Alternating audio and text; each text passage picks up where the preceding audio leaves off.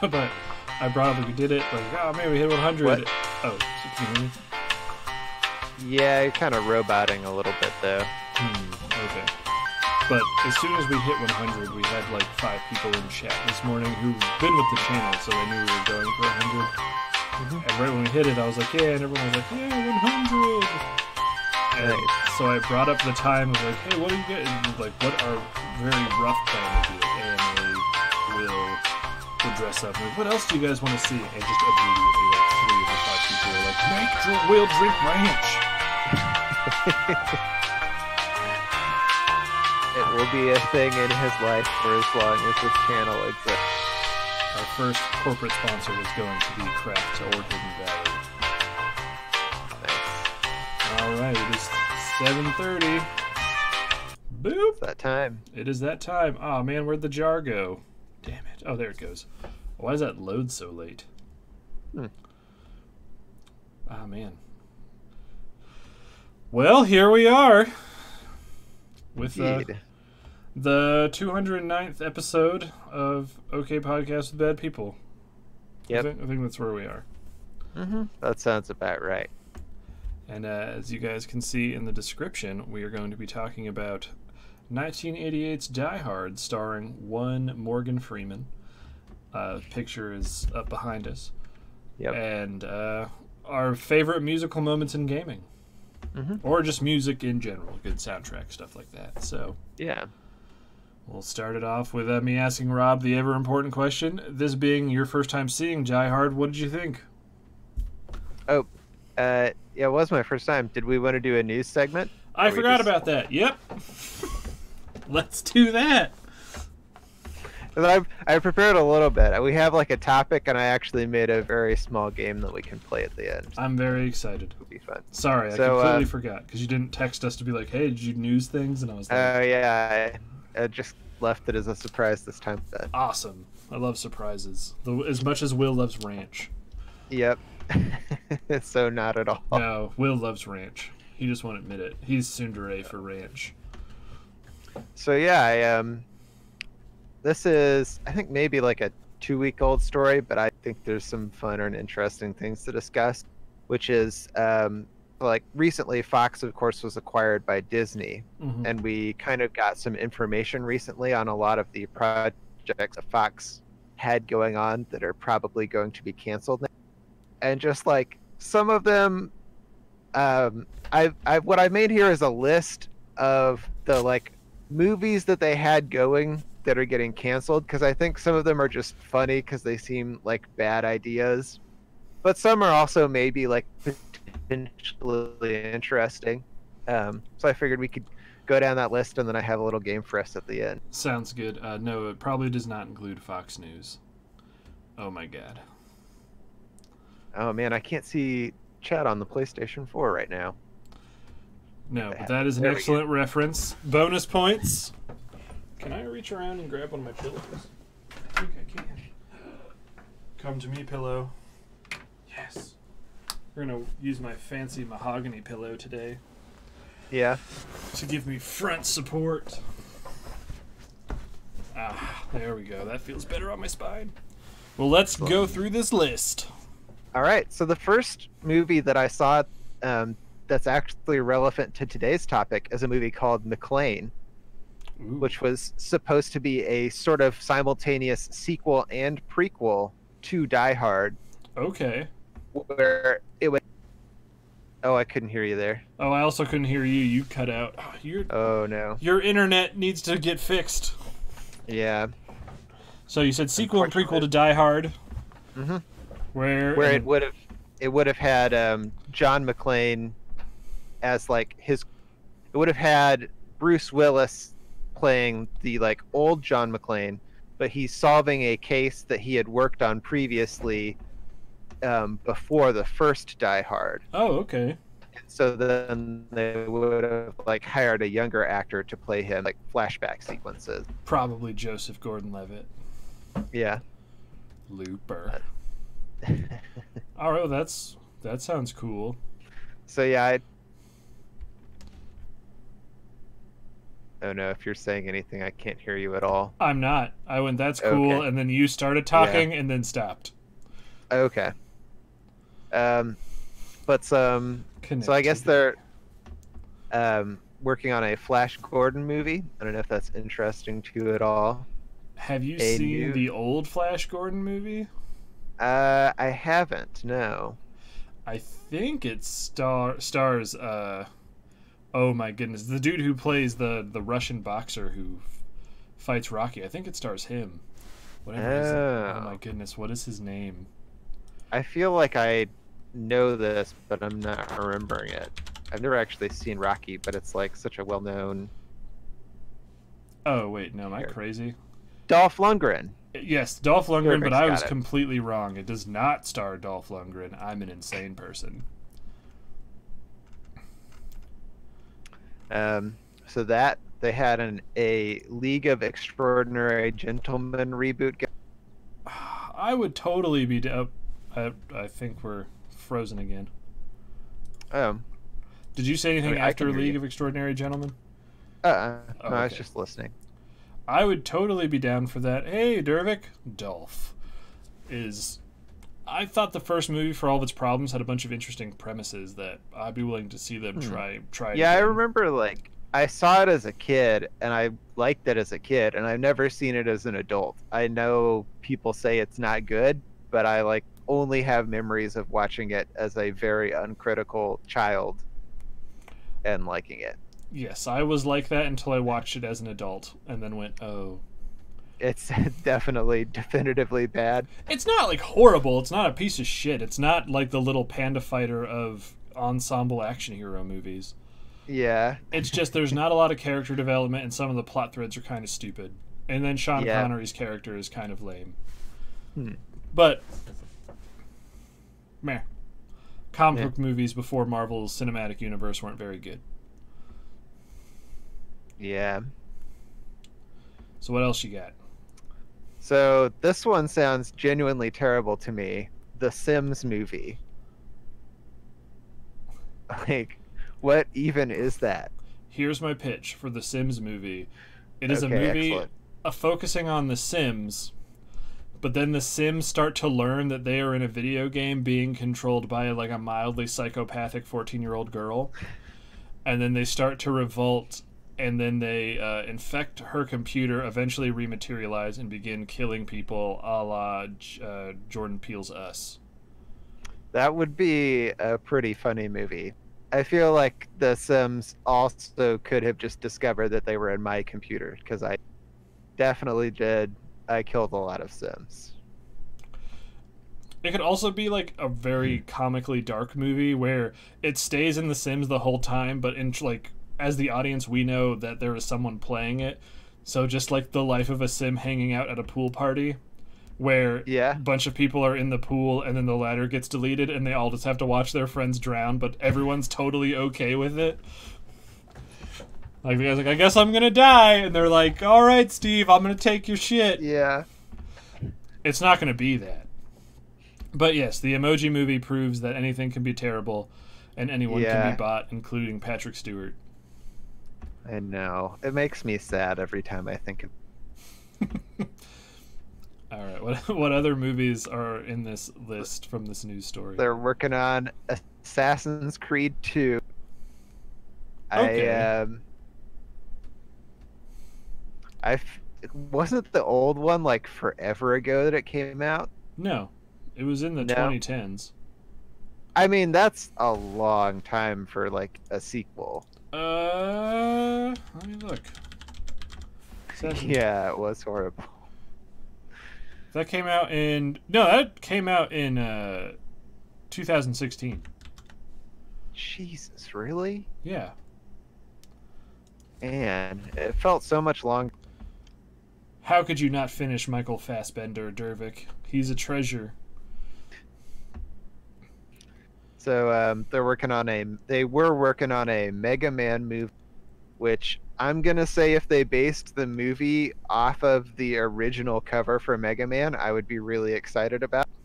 On a mild side tangent, I'm sure you haven't played it, but did you ever play Street Fighter Cross Tekken? Uh-uh. Yeah, one of the characters was the OG Mega Man character like thing, and he's just like this big dumb bumbling idiot who's he's as bad as you think he is. That sounds awesome.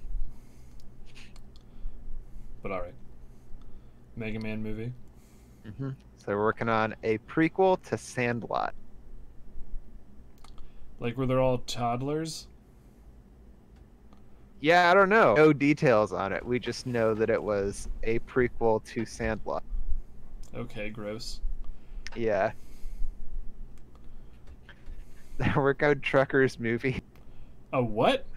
Ice Road Truckers. Oh, okay, because it kind of cut. And you just went a truckers movie, and I was like, I guess.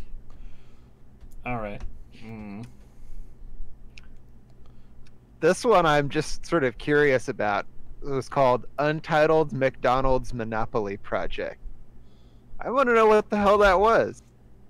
I mean, I know there was supposed to be a Monopoly movie coming out. Like in the same vein of like when they made Battleship, starring Rihanna.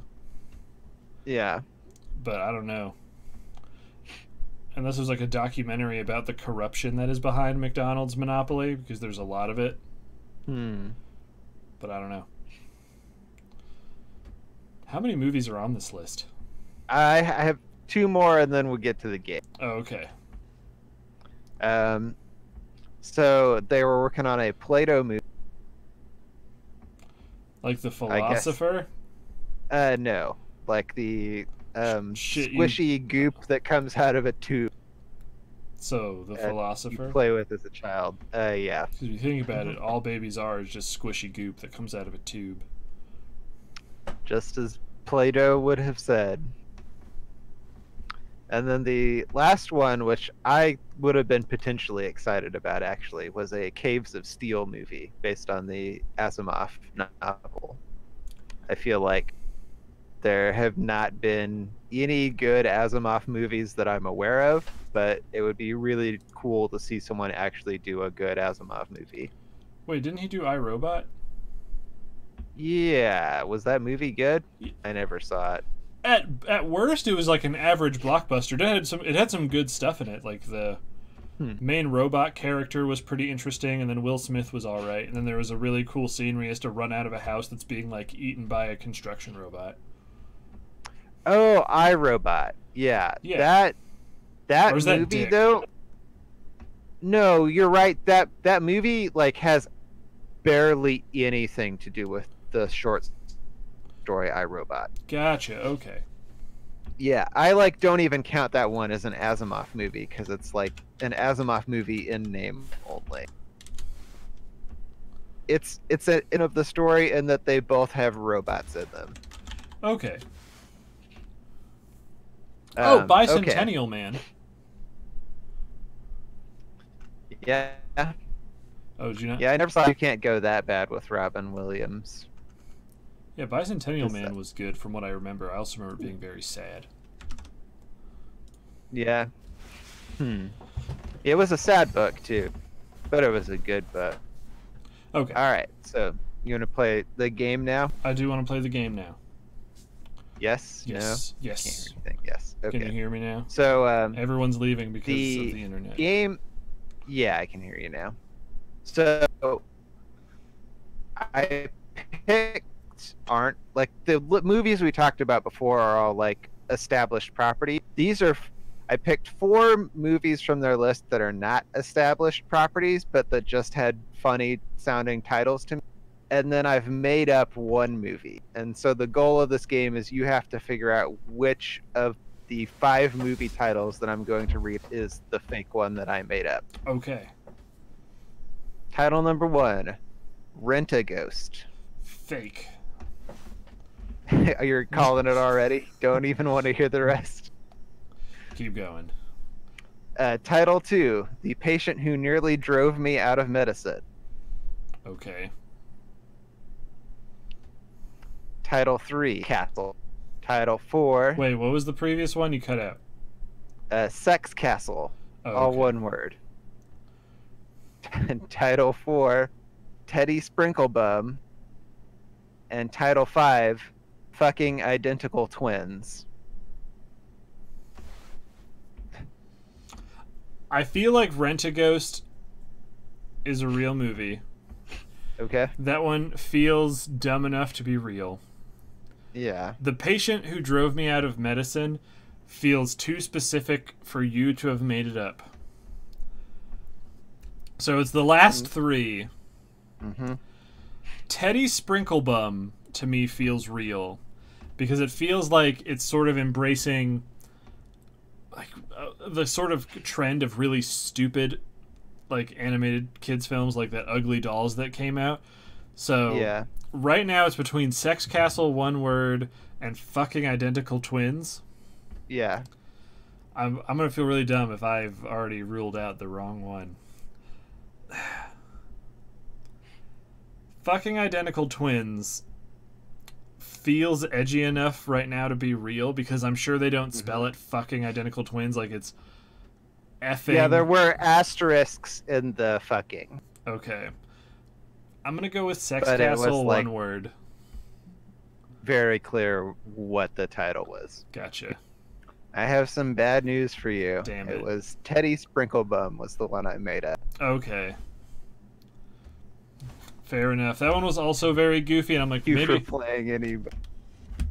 What? I just said thank you for playing the game, though. Oh, no problem. I was like, that could have been a goofy, dumb one Robert came up with, but I can also clearly see, like, it's about a teddy bear, and then I can just see the title wipe, Teddy Sprinklebum. I don't know. Well, I mean, I did try to make one that I felt like would be believable. Well, you did a good job. Well, glad to hear it. All right, so is that the end of the news segment? Yes. All right, so rewinding back to the first 20 seconds of this podcast. Robert, you've never seen this movie until now. What did you think Correct. of Die Hard? I liked it a lot more than I thought I would. I generally am not a big fan of like straight action films where like the big hook is guys shooting at each other, but I really liked this movie a lot. I have some thoughts about why that is, but I don't know if we want to jump right into that or. I mean, we can really kind of go wherever, do whatever. Yeah. Yeah, it was a movie when it came out. Surprisingly, because I was born after this movie came out. Before this movie came out. Because of 82, right? 88. 88. So a year before you, 2 before me. Actually, less than 2 before me, because I think it came out around Christmas the year it came out. But I've always grown up hearing Die Hard as being like this definitive American action film, but I guess when it came out, it had very like mixed reviews. Huh. Yeah, like Robert. I don't know, because. Oh, sorry. Well, I'd seen that Roger Ebert one that you're about to refer to, right? Yeah. Because I think what was that bad reviews were pretty rare. His was like one of the exceptions, and he actually came back later and changed his opinion on the movie, didn't he? Oh, I don't know for sure. I did a quick look at Wikipedia and then some other things, and I was like, oh, really? This was a mixed review sort of movie? But, yeah, don't 100% quote me on that. Just pull that up again, see what I'm talking about. Yeah, Die Hard, critical reception.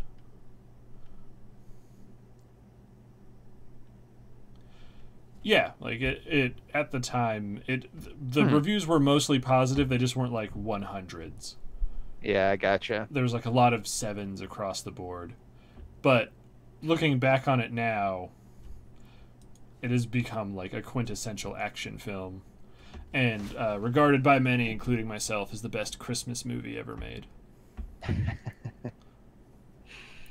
Yeah, I was talking to one of my roommates, and they said that was a question that we really needed to try and answer on this podcast. Was whether or not it's a Christmas whether movie. it was a Christmas movie, yeah.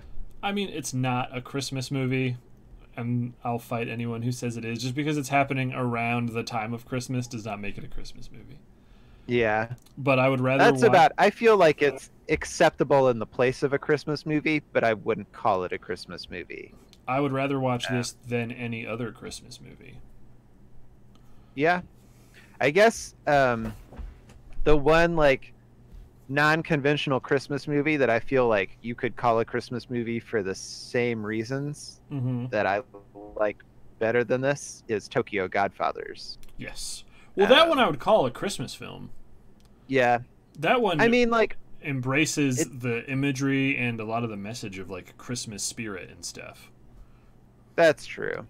Yeah, I would call it non-conventional, probably correct, especially since it's in a non-Christian society, but I would say that is very much a Christmas movie compared to this one. Yeah, for sure. But all right, sure, I'm happy with starting with why do you think you liked this more than you thought you would? I think that the characters in this are written way better than in the vast majority of action movies.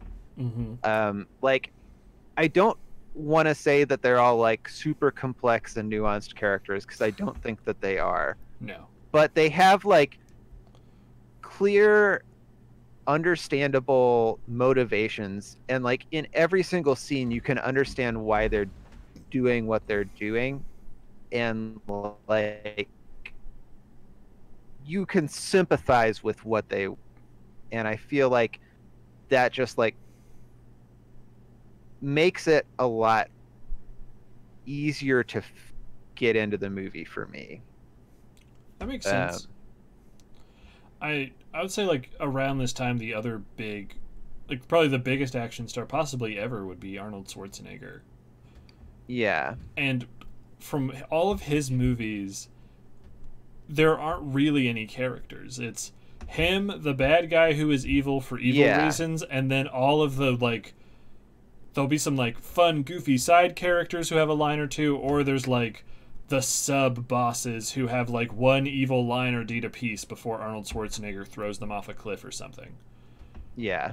Like Predator is a good example of that. There's like 6 characters that you meet, and they all have a discernible trait that you're like, that's the dude who dry shaves, and that's the guy who's a sexual tyrannosaur. And then they all die really fast, and it's just a big, angry, horrible monster in the jungle fighting the Predator. Yeah. That was my joke for today. But yeah, this one, Hans Gruber is a villain that a lot of people, when they talk about good movie villains, is still brought up today. He's a dude with a plan, and there's also kind of like a weird, sinister charm to him. Yeah. He's very intelligent. He's really compelling, and like more, what he's doing feels more clever than a lot of movie villains. And like, he's villainous, but I also kind of appreciate that the scale of this movie isn't like up the entire earth. He's just like a thief who is willing to kill a bunch of people to pull off a kind of clever heist. Because to me, like, when I look at him, if his heist went 100% according to plan, no one would have had to die. I don't think that's true, though, because like the end of his plan is that all of the hostages are up on the roof, and they all get blown up in the explosion, and that's why the police never chase after them, is because they think the terrorists also died in that explosion, and it's impossible to like pick apart which are from the hostages and which are from the terrorists. Okay, I may have misremembered, because I know he's trying to fake the deaths at the end, but I thought he did the hostage thing because everything else got out of control, but I may have misremembered that. I just remember, like, he kills the first guy, the guy who, like, runs Nakatomi Plaza, just because he won't cooperate. Yeah. And then he kills the other dude because he just kind of gets in the way while trying to help, so he kills him. But yeah, I guess I must have forgotten. Well, I guess it's that, like, his plan to blow up the top of the tower only makes sense if that's why he's doing it. Okay, yeah, I'm probably wrong then. Never mind. Because that, like what you're saying about if his plan goes perfectly, it absolutely wouldn't been for John McClane showing up. Because, like, he perfectly predicts the admittedly completely stupid plan of the FBI to send in gunships for some reason. It's because it was the 80s, man. Everyone was high on Yeah. cocaine. But that's the thing is, like, he knows exactly what the police are going to do because they're following a book and he has read their book. And so, like, everything that they're doing is playing into his hands. Mm-hmm. 'Cause, like, the part to me that always stands out when I think about Hans Gruber is the scene near, like, it's like in the last third of the movie when John McClane, like, meets him for the first time and doesn't know that he's Hans Gruber. Yeah. And he pretends to be, like, an American who's really scared. And Yeah. he, like, changes his accent. And I was like, that's really good. Yeah, that is a really good scene. I learned something pretty interesting about that scene too, which is, so that scene was the first scene that Alan Rickman shot shooting the movie. Huh. And apparently on the, like, part of the scene, he's, like, jumping off of a 3-foot high thing, and he injured his knee on the first day of shooting, and his doctor told him that he couldn't put any weight on the leg. So, like, the shots are all from places where you can't see him standing because he's standing on one leg for most of that through most of that footage. Yeah, because he couldn't put any weight on the other. That's nuts. I didn't know about that. Like, the big goofy piece of trivia that I know is, like, this I think for Alan Rickman was his first film. Yeah. And then I think this was also, like, Bruce Willis's big, like, he's the star film. Which he had only appeared on British television before. So yeah, he hadn't been in any feature films or any Hollywood movie. Gotcha. But yeah, trying to think of some other stuff. Did you have any other things that you were saying on your point? Sorry, about why you really liked the movie. I also really like it feels like it's a movie that actually has some things it wants to say, some, like, thematic elements. And I don't know that I agree with all of its thematic elements, but I at least appreciate them being there. And that, like, I think it's a movie trying to cause the viewer to think about, like, how things used to be and how things are now. That's like a big part of John McClane's character arc, you know, is he's like this cop from New York who's used to always doing things the way that he used to do them, and now he has to go to LA, which is this weird, crazy place. You know, and there's, like, a lot of commentary about how weird LA is, and also just, like, the culture that his wife is working in, you know, and he will just talk a lot about how he kind of likes to do things the old way. And I guess there was some other symbolism, like when he finally defeats Hans Gruber, the, like, final thing he does is removing his wife's Rolex, which is kind of like a symbol of her involvement in that newer world. So I guess I found it at least interesting that there's that play between in the movie. Oh, I do. Speaking of, like, the culture of being weird, but it's like the time where there's that pregnant woman at the very beginning at the party, and she's, like, very pregnant, and she's like, I'm drinking for two, and she's just drinking away while super preggers, and I was like, I can't tell if, like, is that a joke, or is it, like, at the time, yeah, in the 80s, people were like, whatever, be pregnant and drink, it's fine.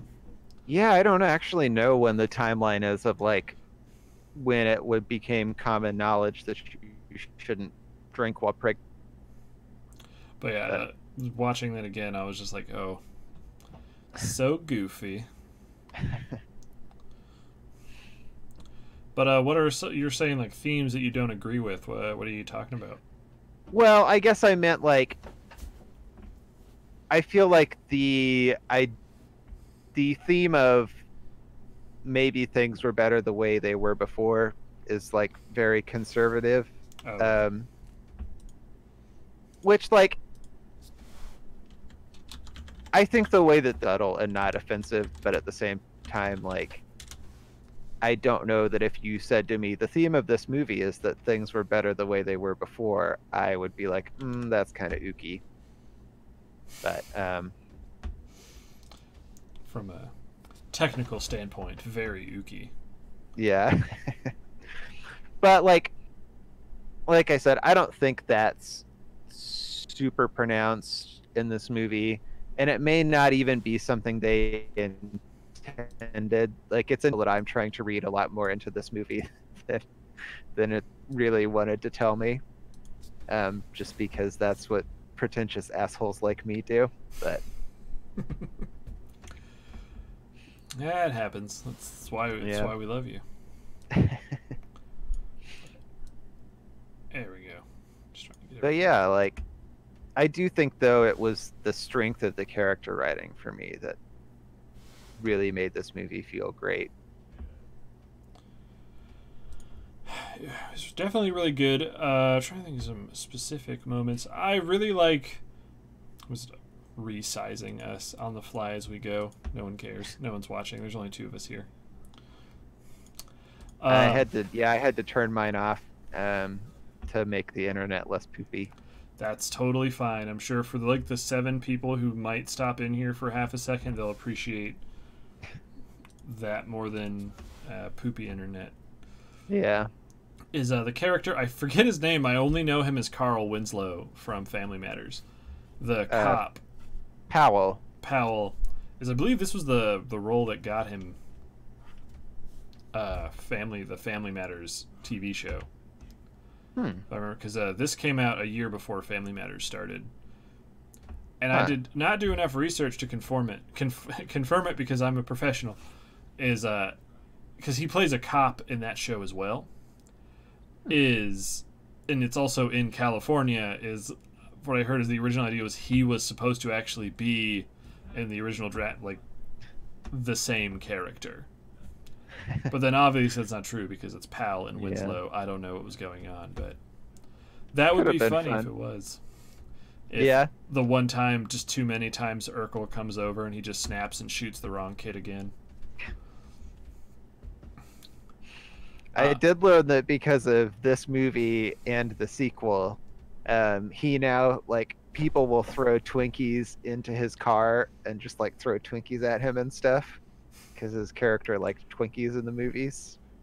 Huh. I don't know if I'd be mad at that.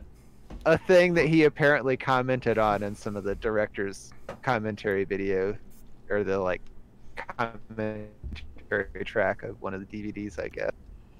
So he was like, yeah, people are always throwing Twinkies at me now. Nice. Stock up for the apocalypse. Indeed. Another thing that I wanted to talk about the most was John McClane's feet. Yeah. Is this movie, when I saw it the first time I was a dumb little kid, didn't think about anything. Is this movie has like a weird fascination with his feet. Is it starts at the very beginning of the movie when he's in the air, when he's on the airplane and he's getting off, and that passenger is like, hey man, to kind of ease whatever jet lag or something, you make balls with your feet on the carpet. Yeah. But then the rest of the movie is just little piggy went to market torture porn for his feet, which I can't imagine Quentin Tarantino enjoying this movie at all. I mean, there is like a bit that I found funny with his feet too, where he was trying out the ball them up thing, and he's just like, son of a bitch. Yeah, because it works, and he's like, oh. I was like, yeah, he's like feet. He like walks on glass. Yeah. They get burned a little bit. He like, I think Bruce Willis actually fucked up his foot during the sequence when he has to like use the hose to swing off the top of the thing, and he smashed into the wall. Because I'm pretty sure the swinging is a stunt double. I don't know, but just during that stunt, I heard that he hurt his foot. Huh. But his feet are such an apparent thing that I'm pretty sure that you know what I'm going to be talking about. Did you ever see the Angry Video Game Nerd video on the Die Hard game? I've definitely seen it, but I don't remember it specifically. Is because he plays it, and like you have a health bar, you have your ammo bar, but then you also have a feet bar. That's really great. The health of your feet is like a gameplay element, and you hurt it by like stepping over glass or on traps and stuff. So when the people were making that game, probably LGN, I don't know. Yeah, we're like, probably. There was so much feet in that movie, we have to put it in the game. Yeah. But yeah, that was the thing that I was like, oh man, Die Hard, foot torture porn. Yeah. Apparently, Bruce Willis has said like the scene where he's pulling the glass out of his feet still makes him cringe. Although I know with a lot of the glass foot stuff, that was actually like a prosthetic skin that got put on over his foot that the glass was in. But yeah, that's a pretty common trick thing they do when there's stuff protruding out of your skin. Yeah. Wait, you're telling me they didn't actually shoot chunks of glass into their real actors? No, because they're not Stanley Kubrick. That's what Stanley Kubrick. Was it Kurosawa who had them get shot at with real arrows?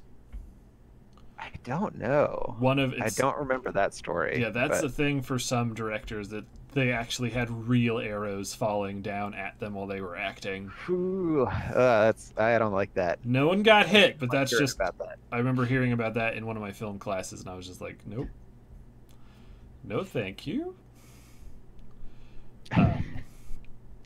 But yeah, I mean, it's a movie that there's really not, to me, a whole lot to talk about. It's a solid action movie. I mean, I think there are like specific scenes or like trails of plotline that could be worth talking about. Yeah, if you have anything, just take the lead on this one. For me, I don't have very much to talk about. Okay. I've seen it. I think this is like the 5th time I've watched this movie. Yeah. And I'm just like, so it's like what it is. Yeah. So like, I really liked the way that they show Holly and McClane. That like, it's kind of when they first meet back up, and they're kind of like happy to see each other at first, and then like he says the wrong thing and it just flips so fast. Felt really believable to me.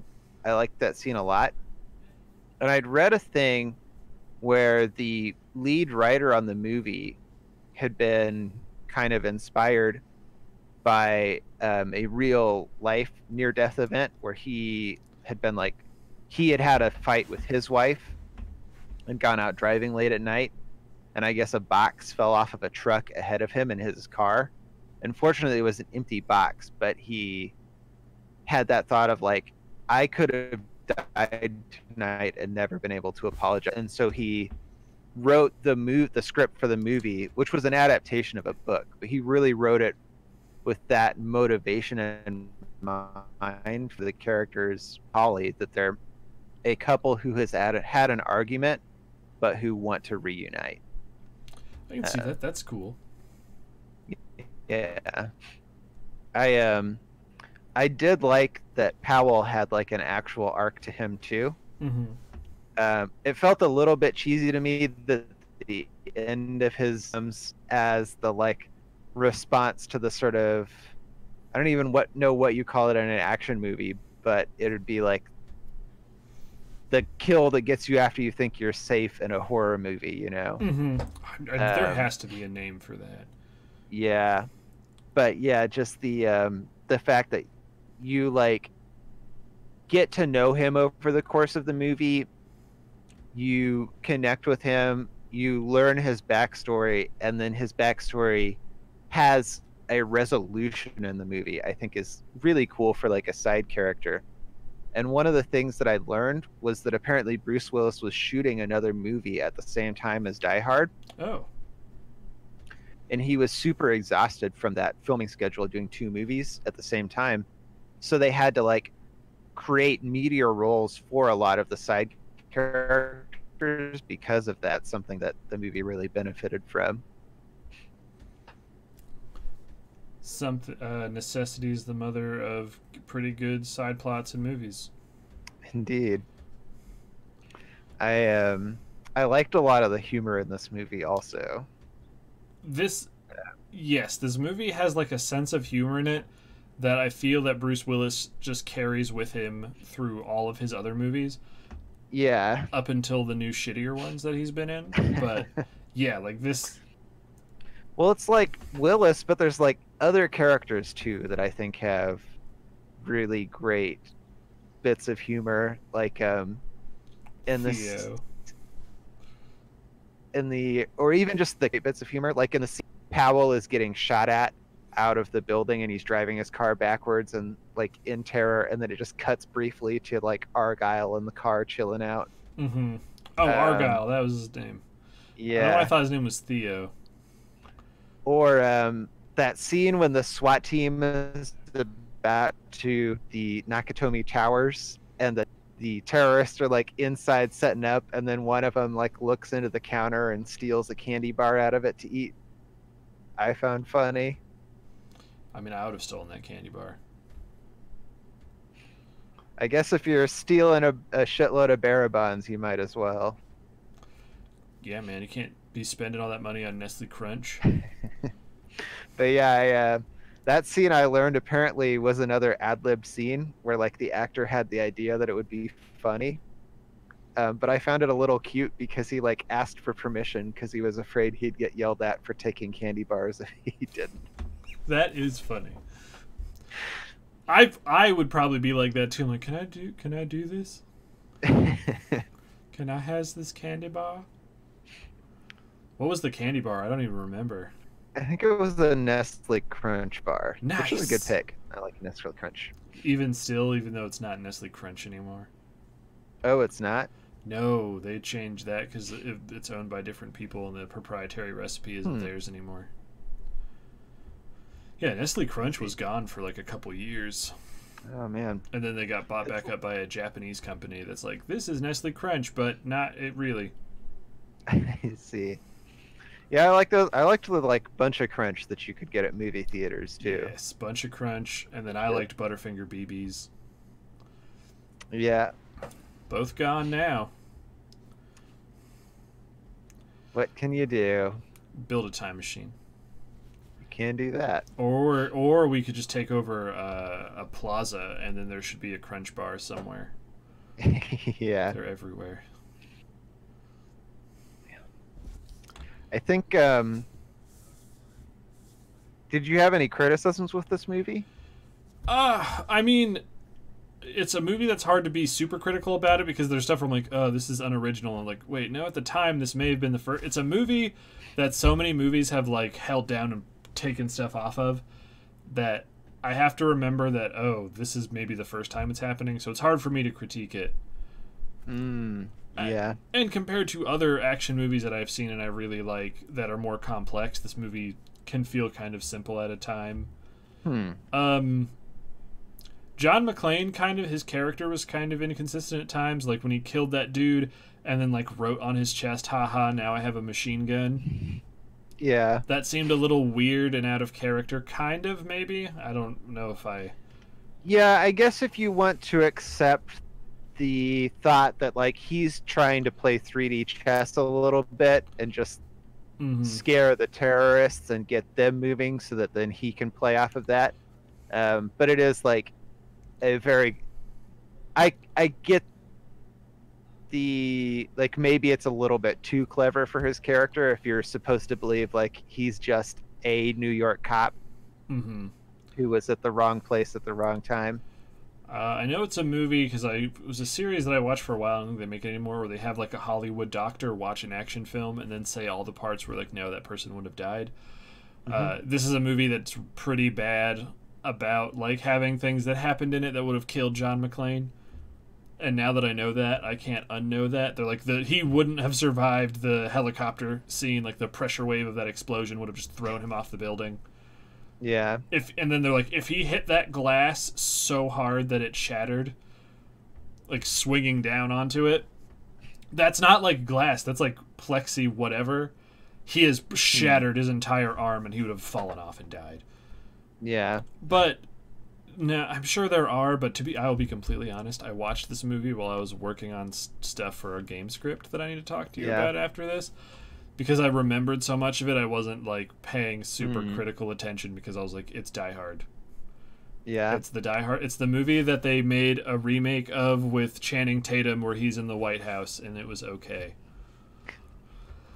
But what about you? What critiques do you have? I think, two criticisms. All So right. one I sort of alluded to earlier, which is just that the cops in this movie, every super cop in this stupid. movie except for Powell, is so fucking dumb. Yeah. Mm. It's so frustrating to watch them because, like, I don't know if I have an enormously, like, I don't expect real cops to be, like, brilliant tacticians, but, like, the stupidity of the cops in this movie goes beyond, like, cartoonish. It's so dumb. So that was one. My other complaint is a complaint specifically with the version that I rented from Amazon, which is that the audio mixing is fucking horrific. Oh, okay. I was like, what? Yeah, yeah. It was like some of the worst audio mixing I think I've ever heard, where like there were parts of this movie where like with my TV at the same volume, it would be so loud at some parts that you could hear it from like other places in my house, even though like the door is closed to my room and shit. And then there were other parts with my TV at the same volume where like if I had not turned subtitles on, I could not have heard what characters were saying at times when you're like clearly supposed to be able to hear it. You heard Which, Bezos, like, fix it. Yeah. Well, I mean, that's like, that may be a thing where they have just left the theatrical audio mixing. Because my understanding is like, when you have those sorts of problems in a movie, it's because the mixing is either still for the theatrical version, or it assumes that you have an actual nice on your TV, that you're not using the default TV speakers. And for people like me who use the default TV speakers, movies like that really suck. And I've seen a lot of movies that do that, but this is by far the worst Gotcha. that I can remember having seen. You brought up a thing that I want to talk about with those cops being dumb, with a weird theory I've had and I've read some stuff. The other thing I want to bring up is, so I'm sure you watched the full R-rated version of that movie. Yeah. So you now know John McClane's signature catchphrase. The yippee-ki-yay motherfuckers? Yes. And yeah. That being one of my favorite bits of edited for television is yippee-ki-yay, Mr. Falcon is the best thing I've heard, because that makes no sense. But if you look that up, I think it's actually not in... I don't think they do that in Die Hard 1. I think it's actually in Die Hard 2. They go to yippee-ki-yay, Mr. Falcon. But, yeah. But the thing with the dumb cops is, I've seen people sort of talk about this, is in 80s action movies, the the characters that always get killed by like villains, and they're establishing like moments of these are villains, are either cops or security guards. Because to us they are figures of like authority and order, and they're supposed to protect us, and if these bad guys have the ability to kill them, then who can save us? Yeah. The superhero John McClane, Arnold Schwarzenegger type who goes above and beyond the law. But there are a lot of movies where the cops are super stupid, like, or security, where they're doing stuff. And I have a theory, and I've heard people talk about the same thing, so I can't claim for this to be my original thought, is that the cops or stuff like that are characterized as being really dumb, so you are not as sad as you would be when they are eventually killed off by the villains. Because the kill is not meant to they don't want to evoke sadness from the viewer in these moments. They want more to keep the adrenaline high during like shootouts. Whereas you look at other movies, like a lot more modern movies where people get shot, like Tarantino's. A lot of Tarantino has shots where people get shot, and it focuses on them dying. and you can't stay high like, oh, this is exciting, because you're watching a person bleed out and it's horrible. But in these, I would say, like these 80s action films, someone getting shot is like the equivalent of you taking a bite of popcorn. It's just a moment experience. Like, oh, that guy's dead. Oh, that guy was a cop. He was killed by a bad guy. Those rascally bad guys shooting all of our cops. But at the same time, you're like, they're kind of dumb and they deserved it. So you might not be as sad. So you can kind of keep that high going of, this is a fun action movie, and not focusing on the tremendous and traumatic loss of life that is actually happening before you on screen. Yeah. Because I've watched so many. Like the Terminator, that happens in the Terminator 2. Terminator 1, there's a very famous scene where he goes into a police station and shoots everyone up, and it's played for like sadness. But then in the second one, when the villain starts shooting up the cops are introduced being like, man, the ball game was good. I was talking to Sally, like, look at these schmucks. And then the big gunfight happens between the two Terminators, and cops are caught in the crossfire and just killed. But they're not focused on it all. So it's not something they really do anymore. Yeah, I mean, that explains, I guess, like the systematic reason for, like, maybe that's part of why the cops are so dumb here. The thing that really stands out to me is the assault helicopters that they bring in, because like there's a dialogue between the two FBI agents where they literally say to each other, we could probably only kill like 30% of the hostages or something, which is so like callous and it's like not just stupid, it's like a next level not giving a shit about like what you're supposed to be doing as your job. Yeah, and that makes sense too, because like at the time, the 80s, there was a lot of time with like political upheaval and stuff, is creating the idea that, because they're not the cops, they're the FBI, they're part of the federal thing, is they don't care about us, they're just here to protect the money and get rid of the bad guys. So yeah, if they kill some people in pursuit of whatever, they still get the glory and the promotion. Who gives a shit about Joe Schmo? I guess that's true.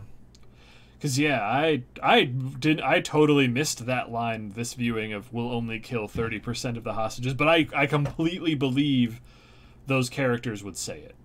Yeah. But yeah. Do you have anything else to say before we move on to the next spot? I had a couple of other interesting facts. Drop them on me.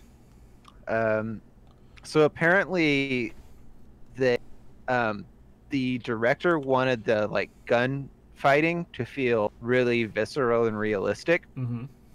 And he used a kind of like extra powerful blank for the movie.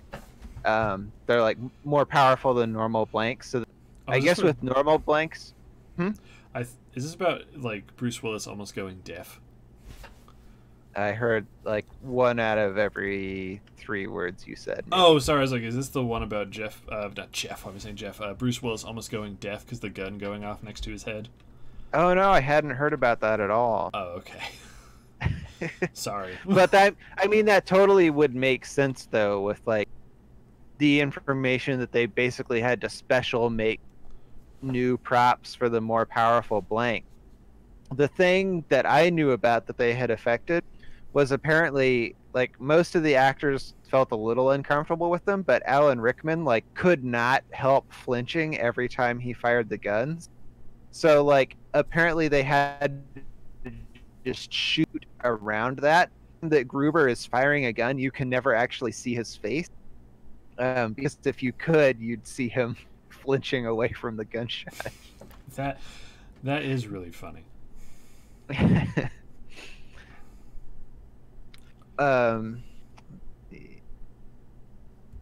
Oh, and the scene where John McClane smashes the window out with a chair. Apparently they had to reshoot it multiple times because the window was so hard to break that the chair actually broke before the window did. Wow. That's pretty intense. Yeah. I thought you were gonna say like you'd hit the window and then like the bits would fly back and hit him or something. Yeah. But yeah, that's what I'm saying. Like those windows are not like. 'Cause I'm sure those were like the fake movie versions of those windows. Those windows are not Yeah. meant to be shattered by a dude swinging into it. Hmm. So another kind of funny factoid is just that because the title of this movie is a like very Western idiom, it's been really hard to translate it into other languages. Oh, I think I know what Um, you're talking about. I think I've seen this one before. yeah, so like there's a bunch of funny titles that you can find, but my favorite were the Hungarian titles. Um, so the titles for the first three Die Hard movies, like if you translate them back from Hungarian very literally, the first one is called "Give Your Life Expensive." The second Die Hard is called "Your Life is More," and the third is called "The Life is Always Expensive." Hey, that sort of fits. Yeah. Um, One thing that I like remembered having noticed but hadn't picked up on why it was happening in the movie, but it was like kind of funny once I realized, is in the scene where Ellis goes to Gruber to betray McClane, Mm-hmm. Gruber pours him like a Coca-Cola. Um, and what was explained to me in the trivia was that the sort of implicit reason for this is because Ellis is always doing Coke, he had probably asked Gruber for a Coke, but Gruber's character being German had misunderstood what he wanted, and that's why he pours him a Coca-Cola. That is pretty cool. One other thing I wanted to bring up is the same MacGruber now is Me is Gruber's death is like a very iconic cinema death, Hmm. and it is a death that has been like parodied to death, ha ha ha, and referenced in other things. Like what I heard, one that I don't know how super true it is, but just seeing like flash cuts and stuff is Mufasa's death from The Lion King has that same shot when he is thrown off the cliff, Yeah. and he has almost his front legs move in the same way that Gruber's hands move when he's falling. Like if you watch them shot by shot, Hmm. and that death, I from what I understand, was a parody, not a parody, but like a spin. If you've seen RoboCop, Yeah, it's been a while, but do you yeah, remember the villain? How he died at the very end, like the executive, not really. is the Ed 209 robot is there, and at the very end, and his whole thing is he can't ever kill anyone who works for the company. Is once RoboCop exposes the villain, the president of the company fires him. So then Ed 209 shoots him with a bunch of bullets and he falls out a window. Is when he's falling out that window, it's not a person, it's clearly a claymation figure, and it's if you look up the falling death, the body model freaks out and like the arms stretch really long and it looks really ridiculous. Is that this was a spin on doing that same thing but making it look much better using like computers and stuff. Huh.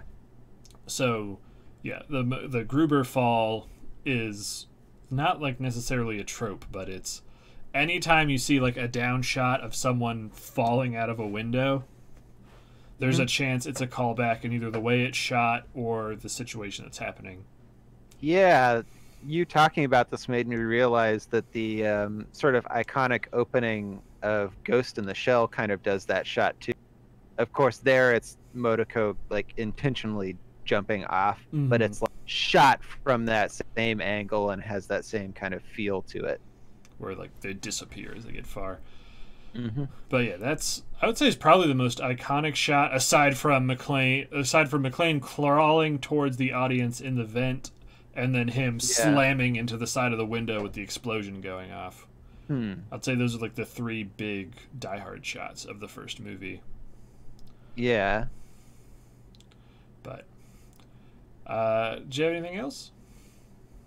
I think we got all my best stuff. But yeah, however many years later, almost 31 years later, this movie still holds up. Yeah, yeah, like I thought it was a great movie, and I don't usually like this kind of movie, so I feel like that says a lot. But all right, let's move into the final part. We're going to talk about music in games. So I have some things, but I want to ask you, what did you want to talk about? Because this was one of your suggestions. I mean, I have some like games where I think they're doing interesting things with music, but also some games that I just wanted to call out, just because they're like music. I guess maybe if you want to start on, like, do you have a game that has your favorite soundtrack?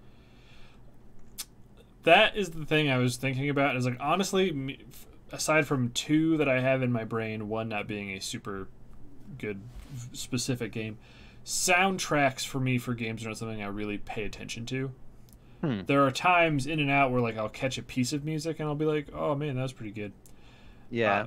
The one for me that I'm like, the soundtrack that I've actually listened to outside of the fact is the Witcher 3 soundtrack. The Witcher 3 has very like noticeable music when it changes. Yeah. And like it has a great back jumping ahead. Has a really great like battle theme, and there's a number of them, and they're like remixes. Those are really good. And then Skyrim, in the same vein, has very iconic music that if I heard like 3 seconds of it, I'd be like, Skyrim. Yeah. But I guess as far as soundtracks go, like the Tony Hawk games, when they came out, like the early ones, had a bunch of stuff that are memorable. Like anytime someone says ska, my brain immediately jumps to Goldfinger singing Superman, and I think of jumping over the half pipe in the warehouse in Tony Hawk 1. And I'm just like, yeah, that's a like great game for soundtracks that I you cut out at the very end there. Great game for soundtracks. What? That I didn't even think of. But no, like this is one of the areas of gaming where I'm not. I don't be like, oh man. Yeah. The Silent Hill games, after the fact I've heard them. Oh man, yeah. Brought up Akira Yamaoka does great creepy music. For sure. Well, then, like, some of it isn't even creepy. It's just like kind of atonal and like really beautiful. Like, I've only played Homecoming and part of 2, but I used to listen to the shit out of the I used to listen to the shit out of this for the first 4 games because there's some great music on those. My dream wish is, and it may be happening, we're looking at it at E3, is Konami re-releasing an improved version of the Silent Hill collection for PC, because I am going to make Will play through all of them. That would be pretty fun. I know you're listening to this. But, yeah, so what soundtracks were you thinking of? So, like, for sure, my favorite, I think this is maybe my favorite album, period. Like, not just game soundtrack. This is probably the piece of music that I love more than any other in the world, is the soundtrack from Nier Automata. Okay, I almost don't want you to tell me about it. I haven't played it yet, so... Yeah, I mean, like, I can just kind of right. Classically styled music, but modern, written in a modern way. Gotcha. But it's just like really gorgeous. It really good for the game, and like, I don't know, it's just a great soundtrack. I love it a lot. I'm gonna move that. You'll probably play the games, and then you'll be like, meh, this is fine. But I don't know, it like strikes a tone with me anytime I'm like wanting to listen to music and don't have something specific in mind. That one of my go-to album is that album. So nice. Some others, I really love the soundtracks for the Bayonetta game. They do these kind of like, they're like lightly jazzy, yeah, which is a big thing for me, but I think is like a lot of video game music is maybe more jazzy than we realize, just because, especially with like classical video game music, Mm-hmm. like if you hear, there are people who will do like jazz versions of like some of the Mario soundtracks, and when you hear them with jazz instrumentation, you like don't even really have to change that much about them. They're already super jazzy. It's just that they didn't have jazz instrumentation, so you didn't hear it as jazz. Mm-hmm. But I don't know, there's some pretty great Mario soundtracks too. I don't know if you liked any of the Mario music at all. Like, it's the thing where like I notice it when it's there, and I'm like, that's nice. Yeah. Like Mario Odyssey had a lot of nice music, and then the one part where the music beats you over the head, where you're running through, like in what was it, New Donk City, Hmm. when you're like doing the music section for that, where Mayor Pauline is singing the theme for the game. I was like, that's neat. Hmm. And like I have the da-da-da-da-da-da is stuck in my head forever. Yeah. Same with Legend of Zelda. There's not really any specific songs where I'm like that, but I can hear like the Lost Woods theme in my brain, Immediately goes there. Yeah. and then like the fairy fountain theme. Yeah. But Zelda's an interesting one too, just because like, of course, the music is also a part of the game with the ocarina songs, and it's Mhm. like funny to think that's basically a fast travel slash utility mechanic from a game, but like I can still hear some of those songs in my head just from thinking about it, which I don't yeah, know. I Is think I kind can of hear Sarah's song right now if I try. yeah.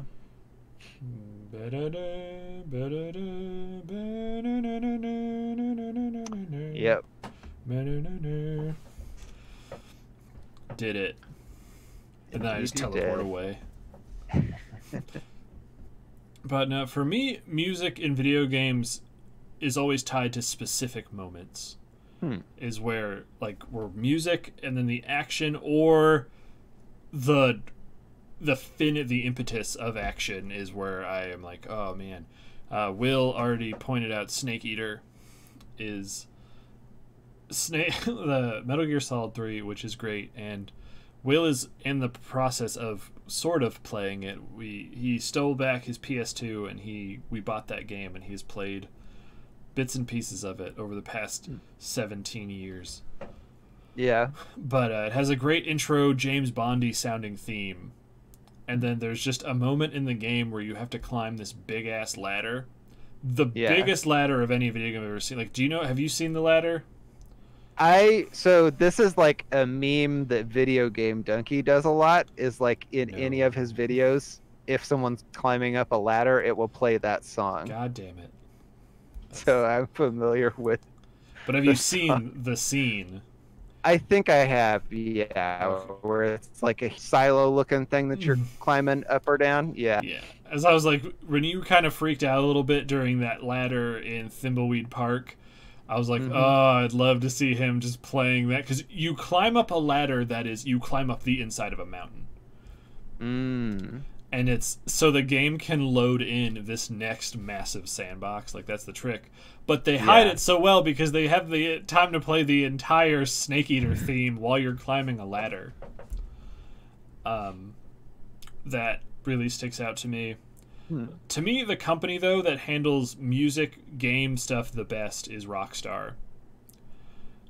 And another one that is in my brain for a game that I highly recommend if you've never played it, and this is to anyone who... No one's watching this. Why am I saying this? If anyone watches this VOD, is Max Payne 3 is the final level at the airport. Plays this song that is like hauntingly ethereal, with like this girl singing about rain, and it sounds like it's raining almost. But while it's happening, the level is designed that there is just shit tons of glass. So at almost any time during this song, there is just going to be a cascade of broken glass flying everywhere.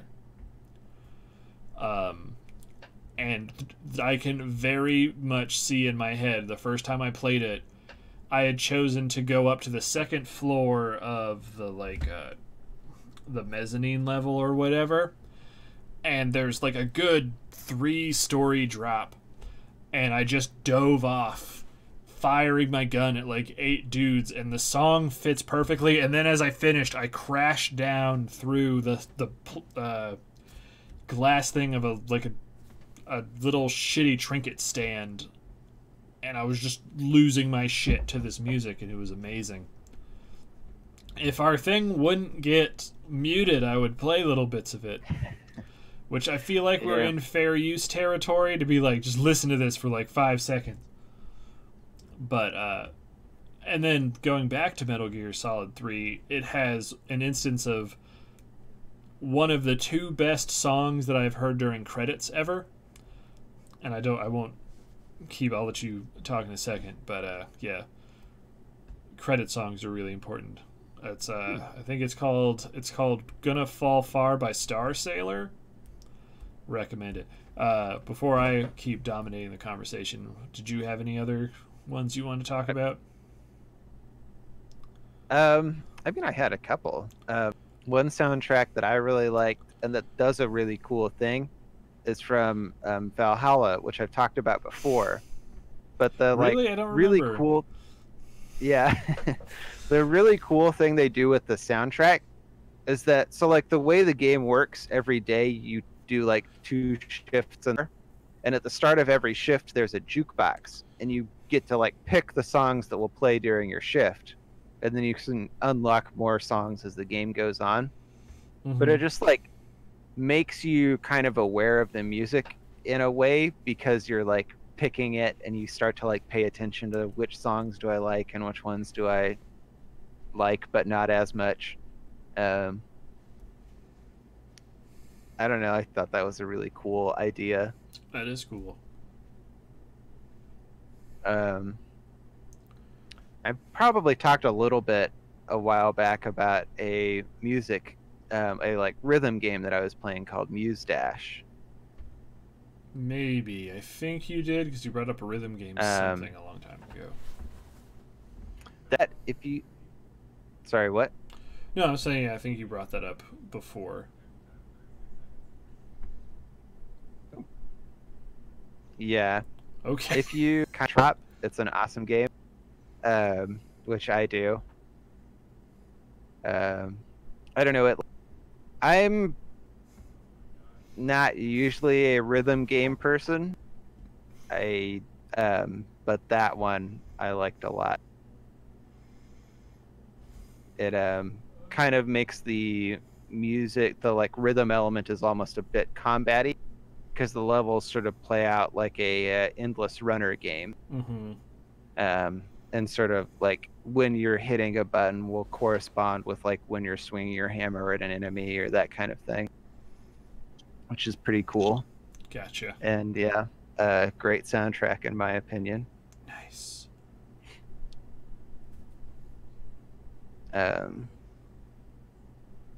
Another one from a game that I've never actually played, but I really love the soundtrack for, is Resident Evil Code Veronica. All right. Yeah, I had the soundtrack when I was younger and used to listen to that a lot. There's like a lot of really cool orchestral things going on that I liked a lot. I just can't remember much of the music. I just remember playing that game, and that was, for me, when I had my first instances of Resident Evil going, this is dumb. This is a dumb thing. Yeah. But, yeah, oh man, worst piece of music from any video game comes from Resident Evil 1, the basement theme, which I hope after you're done with this, when we're just talking, I want you to look up the basement theme for Resident Evil 1 and just listen to it. And then it'll be I'll weird. Be like, that was pretty bad. Because what happened was, it was music written by a guy who, for his portfolio, was like, here's all of my music. And they were like, this is good music. Can you make more for our game? And then he was like, yeah. And what he did is he got a whole bunch of other people to make that music, and then went here. And then, from what I understand, Capcom found out and went, make us an original piece of music in the studio. And he made the Basement theme. And it is atrocious.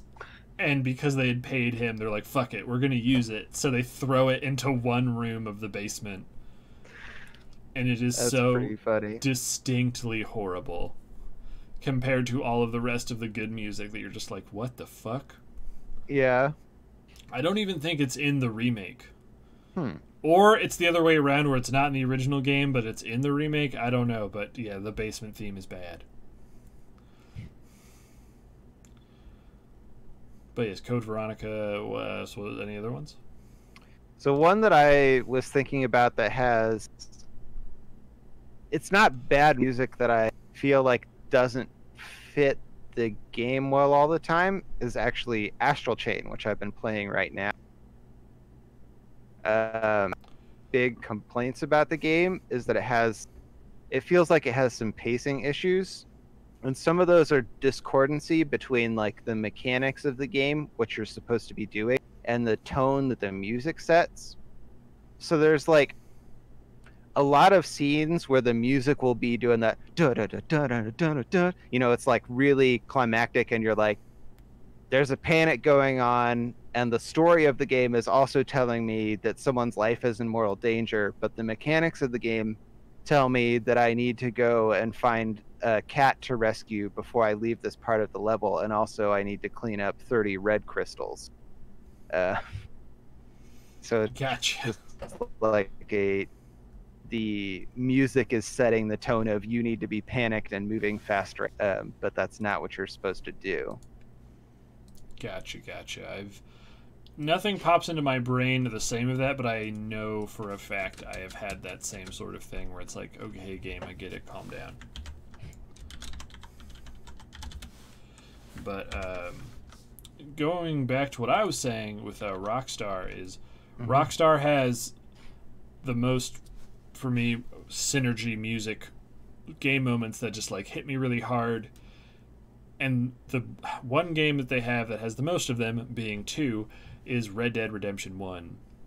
Has 2 very impactful moments of music that, one took my breath away in almost a literal sense, and the other one made me cry. And these will be mild spoilers. I don't know if Will's not listening, or maybe he's listening. I don't know. He'll stop me at some point because this first one isn't really a spoiler. And do you plan to play Red Dead Redemption? I may at some point, but I'm not bothered. Like, I already know what the ending of the game is from listening to other people talk about it. So. Super duper. Have you ever heard of the crossing to Mexico scene in that game? I don't think so.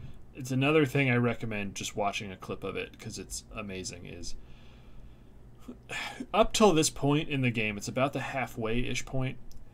It's just been big gunfight after big gunfight, people betraying each other, horrible murders, racism, all this stuff. Then on the way to Mexico, you have this scene where, because John can't swim, so you have to stay on this tiny raft where they're throwing dynamite at you, and there's just hundreds of dudes who just want you to die, and you just kill them all, and it's very hectic, it's very stressful. But you get over to the other side of the border.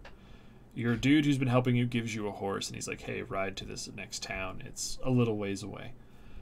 And you get on to this horse, and you ride up this little embankment up to this completely open, wide mesa area. And then this song just starts playing, and someone starts singing. And it's the first time like vocals have been in the game. And if you follow the road, and you don't shoot at anything, the game is very well directed that at points in the music when it's going up or coming down, like herds of wild deer will run and jump over the road while you're going. And it's like a song about catching a train or something. And it's just so calming, and the sun is just in the process of setting. And you're just like, oh man. And then it starts dying down as you see the town you're going to get into view. And then by the time you're in town, if you've kind of kept pace, the song is ending as you get there. And then you have like a couple bits, unless you don't realize where you're supposed to go, and then you start the next mission. And it was just like, oh man, that was the most intense form of catharsis I'd had in recent memory. I was just like, oh, everything just poured out of me, and I was like, that felt good. That does sound like a pretty great gaming moment. And then the game pulls the same trick again, sort of, with not as artistically, but with a moment and then song that hits in an even more powerful way to someone like me. Is spoilers for the end of Red Dead Redemption. 5 seconds for anyone who doesn't want to hear it can get out now. 1, 2, 3, 4, 5. Is you die at the end of the game. Is just to kind of set it up so this sort of makes sense. Is through the whole game, John has been promised by the U.S. government, like, hey, if you can take care of all your old gang members, we'll let you go. You can be with your wife and kid again, and it'll be great. And at the end of the game, you get the last dude. Actually, an odd thing, you don't actually get the last dude. He kills himself, so you don't get the pleasure of doing it. But you have this almost like hour and a half long section where you're in the resolution of the game, it seems, where you're just back at home with your wife and kid. You're doing ranch shit, and you're dealing with the fact that you haven't been the greatest dad. But like, it's all coming around, and it's fine. And then after you do some mundane fucking around the house things, you look out the window and you just see coming over the mountain is just almost the entire U.S. Army. And you just have this section where you have to hold them off, and you kill like what seems to be everyone in the state of Utah. And you're like, okay, we're good. And then you hear more sound, and you look over, and coming over the other hill adjacent is like 3 times as many men. And by this point, all of your allies who are helping you have been gunned down, so it's just John and his kid and his wife, and he knows he can't hold them back. So he takes them out into the barn, he puts them on a horse, and he's like, I'll be right behind you, you gotta go. His family's like, no, don't go, and sends him away. And then in this moment, that is like the first bit of this micro hit that's going to build up over the next like hour, is John turns and he looks out of the barn and he sees like there's like 30 dudes there like forming a firing line, and he knows he can't win. He takes a deep breath, and then he goes out. The game immediately goes into bullet time, the Red Dead, and you have enough that you can kill 6 dudes. And then after you kill the 6, they gun you down. And then it seems like the game's going to end, and that the hurt starts immediately. Like, is this where the game ends? This hurts so much. John was a great character. Is you then get control of the son. You ride back, you find your dad dead. The game then jumps 6 years in the future. You're now his grown-up son, and you go after the man who killed your father. And you have a duel with him, and you win. And then what the game does, which I brought up in a previous podcast, is still it's probably my favorite still visual splash design thing in any game ever, is when the game started, after you did like the prologue, it did like the red and white flash screen with John's head, and then it did Red Dead Redemption on the right. Is after you kill this dude, it does the splash screen, Red Dead Redemption, Western sound, and then with the son's head on the left, so it does like a full thing. And then the credits start, and you're like, yeah, I got him, I should feel really good. And then this very soft guitar and piano music start, and it starts singing this very somber song about like your hands upon, the song's called Dead Man's Gun, and I listen to it like once a month. And it's this song about you have nothing left, and you're using the gun of a dead man to get vengeance, and you just start realizing that what you've just done has undermined the entire game. Like, John Marston's whole mission was to put his family in a spot where they never would have to live the life he lived. And by gunning down a former U.S. Marshal, Jack Marston is now completely gone into the life of an outlaw. Even though at the time it feels like you're doing the right thing by getting vengeance for your pa, because it's the West. But you're also getting vengeance in the early 1900s. World War I is starting, where that's not the way of the world anymore. So you're just left to, did I just completely waste John Marston's life? And the song goes for like 3.5 minutes, and I just put the controller downside, and then I touched my face, and it was wet, and I had some tears in my eyes, and I was like, oh my god, that was good. And then when the game started up again, I pushed a drunk Mexican officer off the top of a mountain, and I felt better. But Nice. that is, aside from the Snake Eater credits that I mentioned earlier, are the 2 times in video games that made me cry. Where the game just leaves you with a somber music track and then just thinking about the implications of everything you've done in the game up to that point. Yeah. Both games have great post-credit, like, oh, fuck moments. So sorry for talking for like 30 minutes. No, that's good, actually. I think you did much better with this assignment, though. So it's good that you're filling some time. But yeah, those, for music, I can't. I'm sure there are some other ones. I'm trying to think of like more modern ones.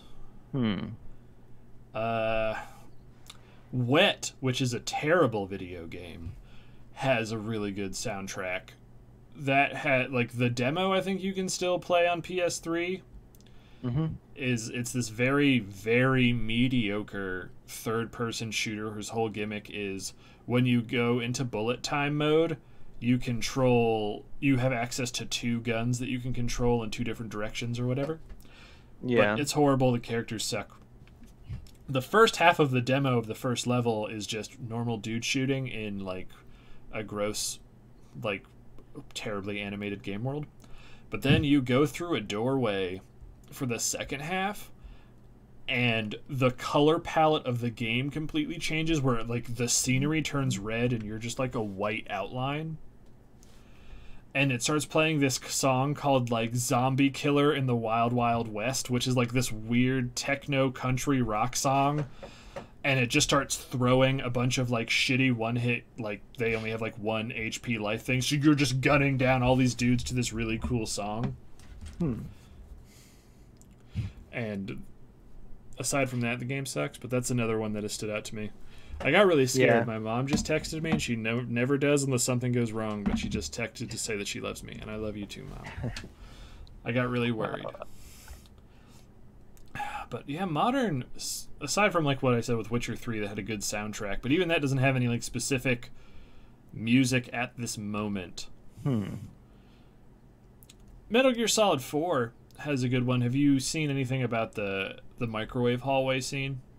That, I don't know how iconic outside of fans of the Metal Gear series, but it's another emotional gut punch scene where basically Snake, this one will be a much shorter synopsis, is at this point in the game, Snake's like really old, and he's an old clone or whatever, and he's on a suicide mission, and you get to this hallway that is, for some fucking reason, just lined with microwaves that are a defense mechanism, which I think they sort of explained how it's supposed to work. Like, I think what it is normally they work at full potential and will just fry anything that go in it, but you somehow lessen the amount, but it's still there. So you have to walk through this microwave hallway as an old man wearing like this electronic suit, and as you're walking, bits are sparking off of you, and you're old, so you lose the ability to walk. And while you're playing on the bottom screen, the top half of your screen is showing all of your allies in this big fight, and they're like losing. And it's playing this very melodramatic, sweeping music. And you know that if you can get to the end of this hallway by mashing the ever-living fuck out of triangle, you'll be able to hit the magic button that stops all your friends from dying. And that one was like, oh my god. Like, it got to the point where it's physically painful to keep hitting the triangle button. Because you have to keep hitting it constantly for like 3 minutes.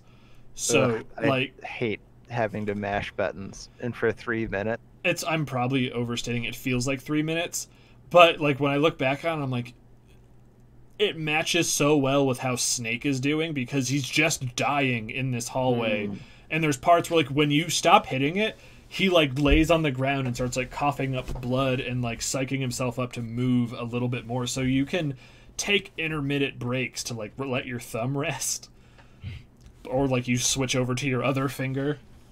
Yeah. So it's like a weird Kojima, like matching real life to game moment, but it's just playing this somber, sweeping orchestral score as you're dying, and then you fix everything because it's Metal Gear. But yeah, but that was that was in 2008. I'm trying to think of anything past 2015. Yeah. And Yeah, I think most of the ones that I wrote down were older games. I don't know. Nier Automata is pretty new. I think that was 2016, 2015. Sorry, what? Like, wasn't Nier Automata like 2015 Yeah, or that's later? a pretty new one. Yeah. Okay. Man, I'm just trying to think of some other one. I'm trying to think of. I know there are examples of games where I've played it when they do this, of where there is like a licensed soundtrack that can play like when you're in cars or when you're doing stuff where you have the ability to change the music wherever you want. But for Yeah, I mean, this, Grand Theft Auto did that. yeah, but Yeah. they have that soundtrack that normally when you're playing you have the control over, but then during a specific sequence, it takes a specific song from that soundtrack and then plays it over the scenario like non-diegetically. Oh, Saints Row 4 had some pretty good goofy music moments. Like Yeah.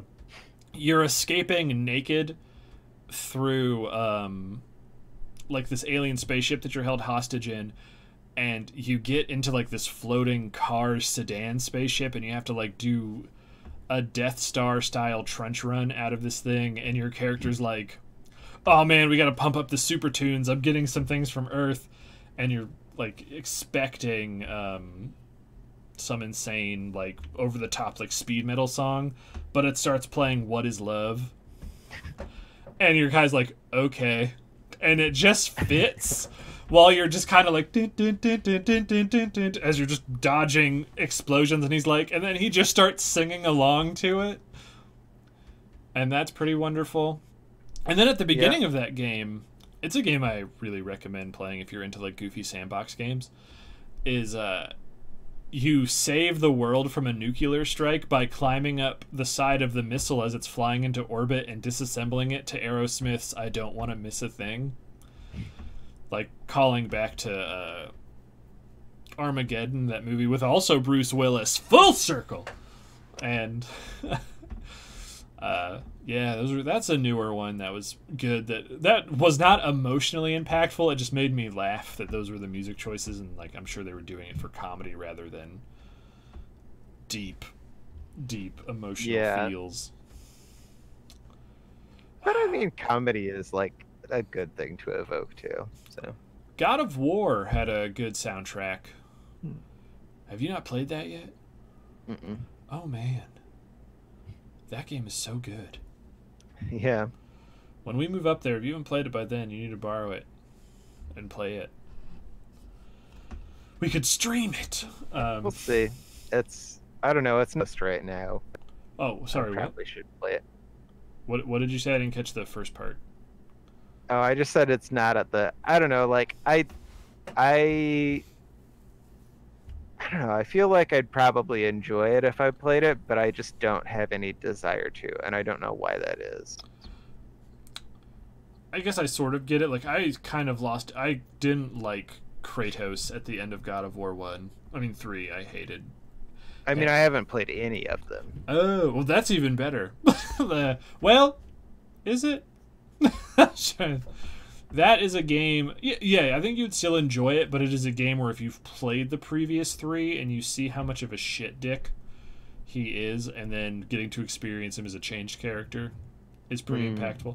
But no, that had some moments where like you stop and look over a vista and it plays some like really Celtic, Greek, Norwegian-y music, and you're just like, oh man, that was really pretty. Yeah. And then the music. Oh, sorry. I was gonna say the music at the. You go. No, you go ahead. Okay. The music they do is it didn't make me cry, but the music they picked to play at the end of Deadly Premonition's ending also made me go, yeah. So that was another good ending. I really hope you get be excited for the next one. Oh man, I hope you get Origins and I hope you play it. I'll probably like wait to see if it goes on sale at some point. But I'd definitely like to play it. If it is not an improved version of the game, like it still has all the messy bugs that the normal version does, then I highly recommend waiting for it to be cheap. Yeah, because it's $30 right now, which is okay. That feels like it's just a port. I mean, not mess. I'd rather pay 15. Yep, I think when I got Deadly Premonition, I got it for like $7, and then I played it, and I was like, man, that was a great price. But sorry, I was interrupting you, and you were trying to say something else. Oh, I don't know. I was just gonna throw out some other. I guess this is an old game and a new game by the same person, basically. I think both Castlevania and Bloodstained, or at least Castlevania Symphony of the Night and Bloodstained, both had really. Say, like a lot of those are just soundtracks where you're just like, this is the jam. I can't really remember too much of how Symphony of the Night sounded, but some of the songs, I mean, that's another soundtrack that's on my in my like iTunes library, and I will just listen to, is the Symphony of the Night soundtrack. Some of it's really good. Gotcha. But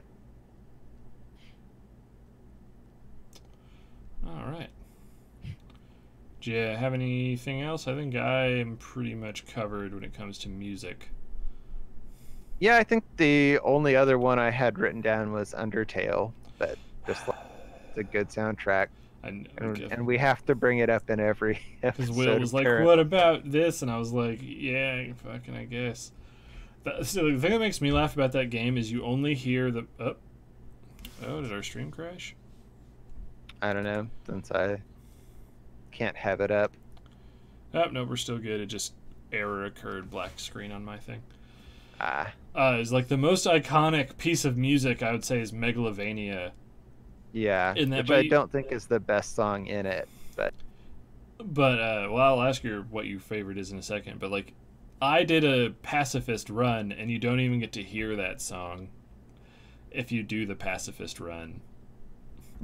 So like, we were like, oh, Megalovania from Undertale. I was like, I don't know what that is, and then I heard it. I'm like, that's pretty good. Where is this? It's like, oh, it's when you murder fight Sans, who's now in Smash Brothers, and now I'm sad. But yeah, what do you think is the best song? Sorry, what? What do you think is the best song in Undertale? For me, so I think objectively, it's probably Hopes and Dream. But I also really like the boss song that plays when you fight Moffat. When you fight who? Like Moffat, the like spider girl. I like her song a lot. Okay. But that's just because I tend to like sort of atonal music. What was the Hopes and Dreams song? Like when is that playing? I don't actually remember when it plays. It's just, I don't know. This is another game where I like have the soundtrack on my phone, so I listen to it a fair amount. But gotcha. That Toby Fox does know how to make some music. Yep. But all right, let's. I guess we'll wrap it up now after we talked about that garbage. Take that, Toby Fox. Haha. Impotent rage. But yeah, I think we talked about it. I think what we were planning to do for the movie for this next one was Kill Bill, right? Yeah, those are good. Looking forward to it. Well, one thing I was curious about, if we couldn't think of a video game topic, is do we want to do like a double feature of Kill Bill 1 and Kill Bill 2? Yeah, I guess we could do that. Because right now I couldn't think of a specific topic unless we wanted to like game jam again. Yeah. But well, we'd had that other idea where you could talk about like favorite games in any given genre, but okay. I'm happy to do double feature also. What do you want to do? I would say this is your baby for the channel. What? This is your baby. My baby, like the the podcast. podcast. So what do you want to do? Do you want to do double feature, or do you want to talk about your favorite video games? Oh, let's do double feature. Oh. We're always gonna need new game topics. So Sounds good, because it's a game where, like, I mean, it's a movie that is kind of like one long movie split into two. So the resolution doesn't come until Kill Bill Volume 2. Yeah. So I would like to talk about them all as one. Okay. Cool. Well, thanks for everyone who stopped by. I guess it was mostly just us. Good job being here, Robert. Yep, I was here. You were here. Fabulous Owl Riot was here for a little bit, playing Monster Hunter right now. Probably, I don't know. He's having a lot of trouble with one specific boss.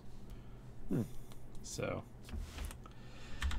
but that being said, tune in next time for when we talk about both of the Kill Bill movies.